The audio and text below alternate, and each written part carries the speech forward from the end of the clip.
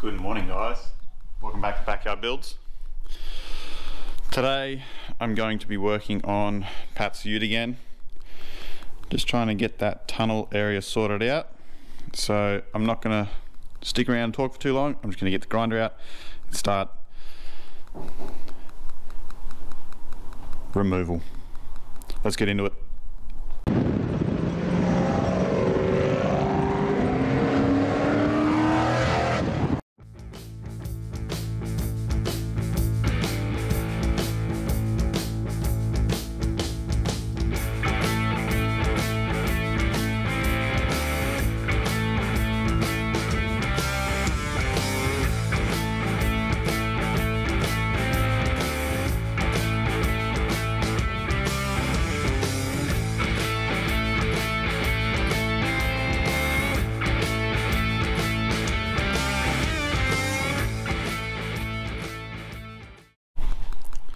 So as you can see, all that flat bar is off in a pile over there.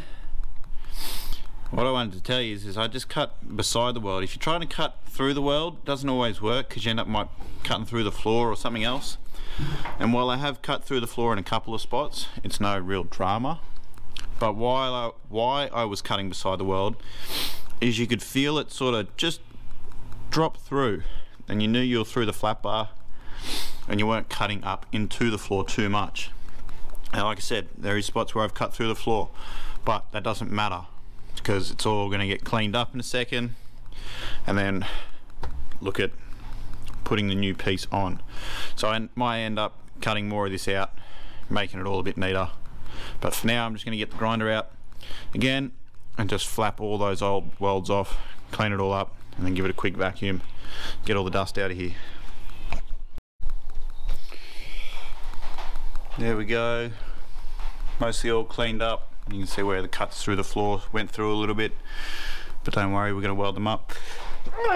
Oh. And I'm going to vacuum up all this dust and rubbish out of the cab now, just to give it a good clean up. So the next bit I need to remove is this extra bit of pipe here that's been put in unnecessarily. But you can sort of see where they've hacked a hole in it. That was a pretty common thing back in the day. If you put a floor shifter on a 4-speed or a 5-speed, you'd obviously butcher a hole. You obviously always had to smack the brace out. But I'm going to fix this, get it back to looking nice once I get that pile of junk out, and then we'll start tidying up this area and work out the patch on the top. Probably go ahead and knock this plaster of Paris, I don't know, turbo bog, something. Knock that out, knock that off the underside, and we'll give it a good weld, clean up, fill the holes, and then get back to it. Let's do it.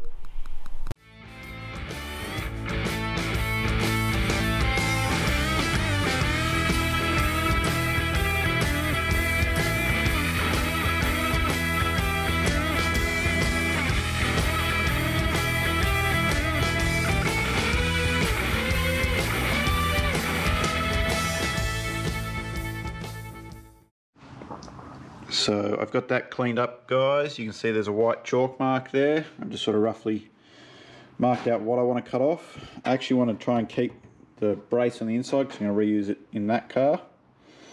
So yes, you can see I've given myself sort of 10 mil almost, and the rest all the way around. Time to cut.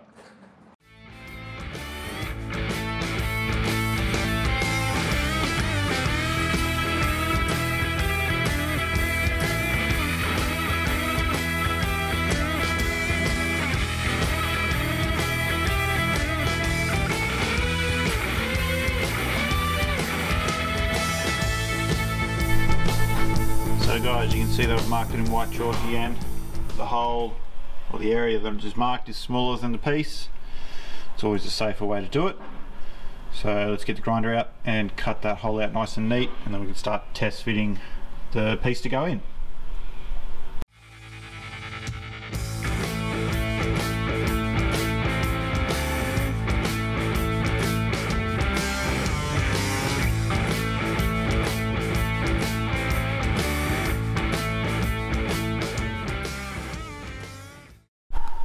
So there it is, guys. Just got it cut and sitting in place. It's actually sitting really well because of all the contours in the floors. So it's actually sitting right where it needs to sit. There's a big gap here, but that's not the end of the world. It's obviously a big gap here, you know, shit from the old cut. But I do want to cut this piece out anyway and replace it. But now that I've got it sitting sort of where it wants to sit, which is good, I might even get some Cleatcoats in it just to hold it. I'll mark it with chalk. I'll also get into the tunnel here and I can mark this a bit better. Now I've got it sort of cut and fitting where I want, but I just want to cut and scribe up the tunnel as well, and then I'll show you how I make this nice piece look not like that. So yes, that's what's happening there. So let's get some Cleatcoats and the chalk out and get it set and marked. So it's the next day, and this is where I got to yesterday. I actually got it trimmed and clamped into place, so it's actually nice and tight. I should just be able to go through and tack all this now and get it set. So then that piece is done, and then I'll move on to fixing the tunnel brace so it looks all original. So let's start with that.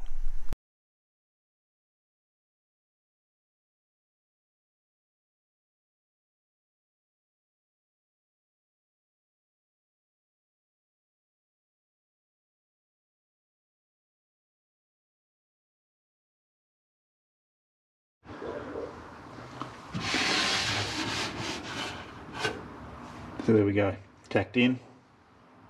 A little bit more of a gap than I would have liked over here, but that's alright, I can live with that. It's all fitting up pretty nicely.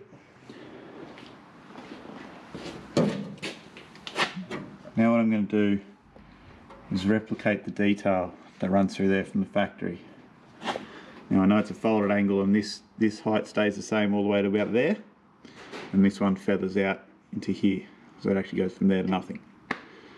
So I'm going to fold up an angle this size, and then I'm going to shrink and stretch it to get this nice, because I'm going to take this original piece back off because it's all interconnected and it's a bit stuffed up. So fold up an angle like this, and then I'm going to shape it, get it nice in there, trim it down if anything, and then I'll move on to the next piece. So there'll be a butt joint on the corner. Not super ideal, but I don't have the ability here at home to fold so tight back on itself, but that's alright. We'll still make it happen. Let's do it.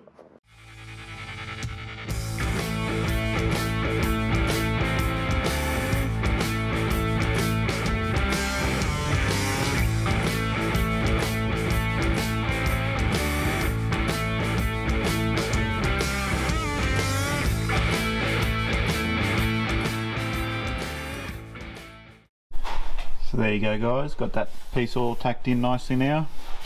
A little bit gappier than I would have liked to over here, and obviously I've still got to make a panel to go in there, but that section's alright at the moment. What I want to work on next is fixing up this tunnel here. So you can see how there's a bit of a step in here. That step continues all the way around to there, at the same height it is about there. So what I'm going to do is fold up an angle and then shrink and stretch it to get it to curve round like I'd like, and then I'll fold up another piece here because there's a smaller fold here which sort of connects to there, and anyway there'll be a corner joint which we'll weld and sand. We'll get the whole thing Cleatcoat in and get it started to fit and look more like a factory tunnel did. Thought I should give you guys a bit of a rundown on what I just did then. Just got some inox or WD-40 or Lalon oil spray, whatever you want to use, it's alright. Sprayed the sheet in it. Got a small bit of Scotch-Brite pad, and then just orbital sanded the whole thing. What that'll do is it'll take off a lot of that rust scale. It's been raining here, you know, you can see that all the spare sheets, just from touching them, get your fingerprint marks. So just giving that a quick clean on both sides, it's looking much better. I'm now going to mark my piece, chop it in the guillotine, fold it up in the pan brake, and then I will dig out the shrinker and stretcher and we'll give it a go. I'll show you how I'm going to form that angle.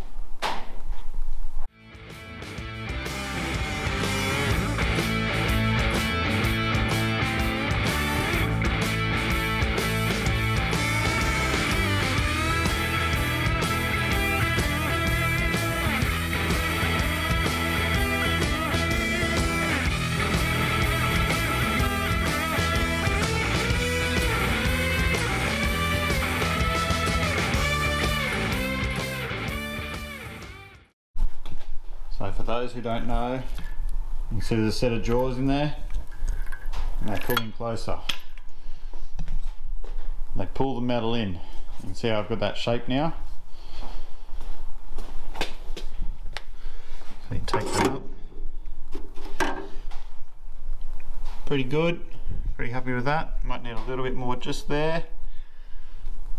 Just probably one little hit. I could do that while I've got this.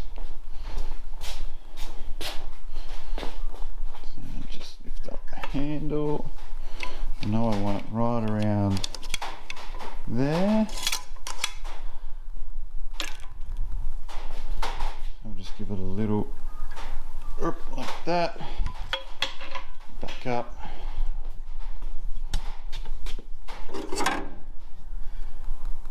Pretty happy with that.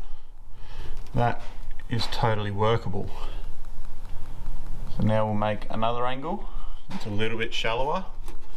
So what we'll probably do is make it similar size to this, but we'll measure the distance here. So it'll have a slightly longer flange on one side, and we'll make this one bigger anyway. So when we get it to sit in there nice how we want it, we can actually trim it back because it needs to feather out to almost nothing over here. You can sort of see what the original profile was like, and it's been bashed to hell there. That's alright, we know what we're doing. So let's do this next one up now and do another shrink. So this is what I've come up with so far. It does look funky, but that's actually how the factory tunnels were shaped. They had a weird relief here for the back of the gearbox to clear. If you had a 3-speed manual car, that's just how they were. So I've got that fitting quite nicely in there now.